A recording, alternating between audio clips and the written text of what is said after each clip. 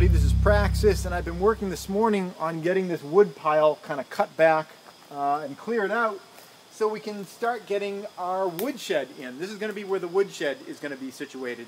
The woodshed is going to be 7 feet deep. It's going to be 16 feet long off in that direction.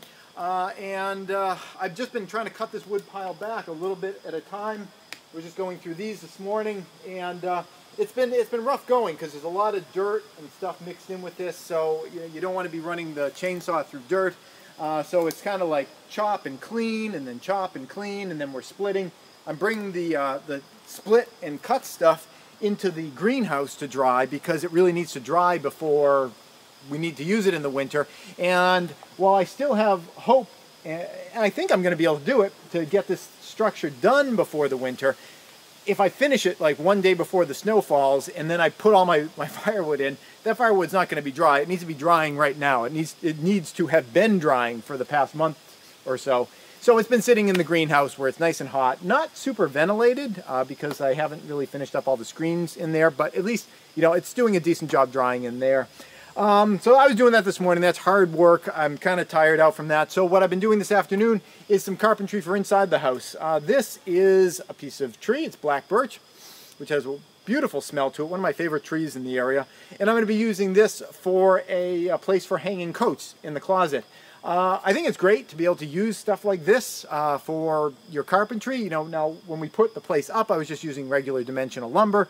You don't have to do it that way. It doesn't save money doing it that way. It's more expensive than, you know, say like felling your own trees and turning them into boards and all that. But it certainly saves a heck of a lot of time. So we did most, I think I nailed a bug. We did most of the house with just dimensional lumber, but now that, you know, we're in, you know, I can take a little bit more time and do this kind of stuff. And I'm just taking this rasp, taking down these little branches and things like that. I think I'm going to leave most of the bark on there and then just kind of sand it down. I'm going to put a couple of 3/4 inch boards on either side so I can get into position and then screw it in like that. I mentioned I'm taking my time with this, but overall I am feeling a sense of urgency. I really want to get the solar panels up on the roof. I think we're going to do those in about a month from now. The reason for that is I want to do that. It's a 2-person job. My dad is available in about a month to help me with that. A couple of you guys have, it's good advice, have suggested maybe I should have a crane to get the panels up there. We're still going to try it like a lower cost way. You know, safety is super important to me. I don't want to get injured or killed up there. So you know, we're going to have harnesses. We're going to be tied down. We're not going to fall off the roof. But yeah, we do have a plan for a way that we might be able to get the panels up there without having to rent a crane. And if we can save that money, you know, we'd like to do that. So I really want to get that done before the winter. I want to get this done before the winter. You know, and there is a fair sense of urgency. And it reminds me of the beginning of this series when I was creating kind of like a dramatic, fictitious sense of urgency when I had like a faux health pandemic sort of situation. And then obviously we had COVID and it became like kind of a real thing. That bug's still in the back of my throat.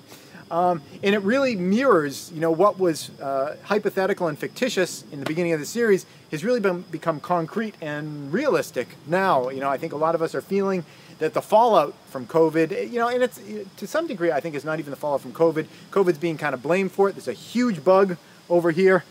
If I can point to it with the stick, it's right over here when you see it moving again.